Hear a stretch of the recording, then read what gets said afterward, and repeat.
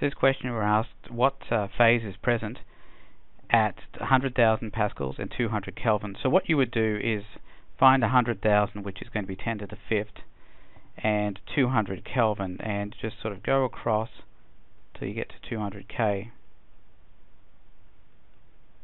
And look where those points intersect, and you can see that's going to be in the gas phase in this case.